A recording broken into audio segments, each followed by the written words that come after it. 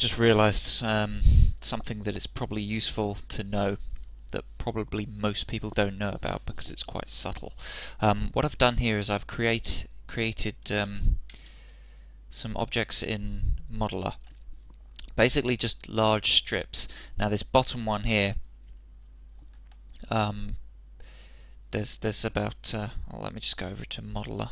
If you can see it might be a little bit easier.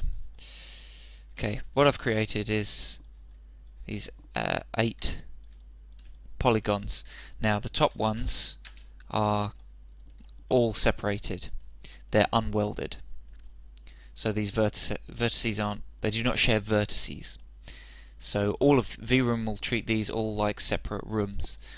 These bottom row here are actually, these 4 are joined and these 4 are joined.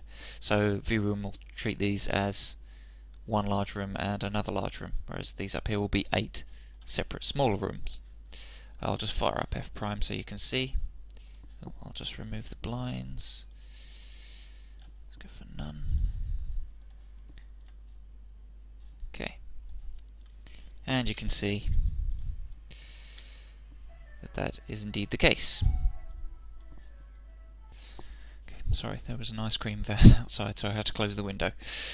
Anyway, what we have here are those rooms, as I said. So same amount of polygons, top and bottom, but different rooms. So what does this have to do with the library structure? Well, if I can just find our library structure again, style 1, blinds. I'm going to make a new folder called curtains, give ourselves another garnish style. Okay, and I'm going to copy one curtains image inside. So let's see what that now looks like.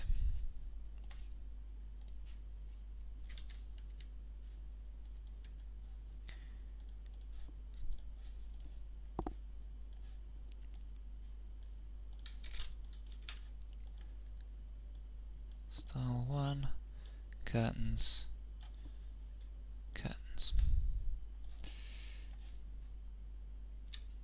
Okay, so there's that curtain style. Very nice. So vRoom only has one choice of images, as that's all that's in the library at the moment. However, if I was to make a subfolder in here, let's call this sub style or sub curtains 1, and I can't actually see these images, so I can't sort of do this ahead of time, but I'll give you the description first.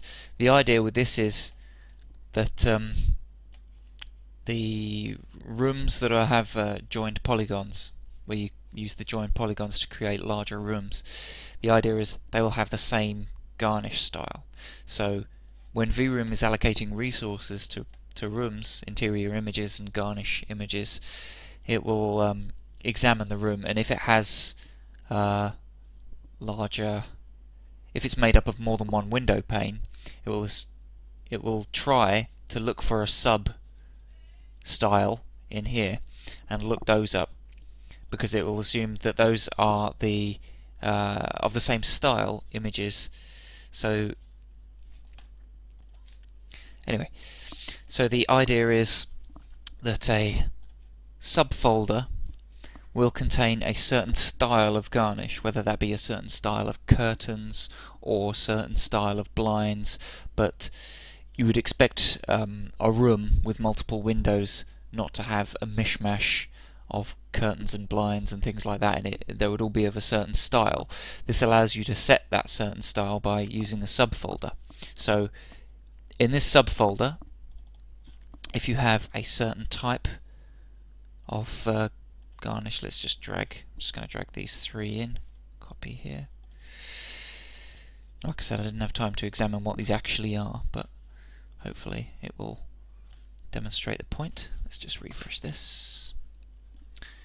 So here we are, we've got this subdirectory, but let's just leave it on all at the moment. So now vRoom can choose from all garnishes. It has a choice of the blinds or the curtains. So let's see what it does.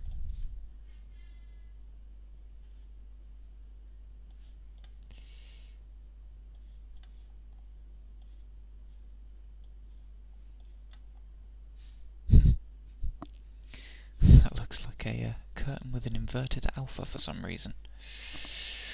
But ignoring that one, which I'll examine in a minute, you can see that we've selected for this room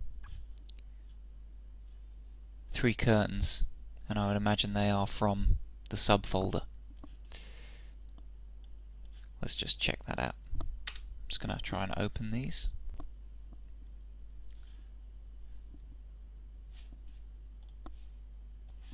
Okay, and you can see that our subfolder contains these 3 curtain images, which are of the same kind that have been chosen for that room. Whereas if we look up, we have a mishmash of all kinds of curtains, blinds, and things like that. So that's rather annoying, but ignoring that error, I hope this illustrates the point nicely. Okay, what I've just managed to do is I've gone out and I've fixed the inverted alpha on that image. So now if I just fire up F prime, you can see all of our garnish images have opacity in the right places. So the point being, if you have a subfolder inside of a garnish folder, vRoom will pick that, and with the logic being that that would be some sort of consistent type of garnish. For example, it will be a certain type of curtains or a certain type of blind or something that it would make sense to choose a certain subtype of that garnish for a certain room. And again, here you can see all of the individual rooms up here have had randomly selected garnish images, whereas the ones from the grouped rooms down here have been chosen from a subtype. Now, vRoom will always choose from a subtype where it can. So that's again, that's something else to consider, because you might think it might you could have like hundreds and hundreds of images and then one subfolder with one image in, and what vRoom will do in multiple paned rooms, it will always go for the subfolder if one is present. So just bear that in mind. So that's about it, really. That's basically how the library structure works.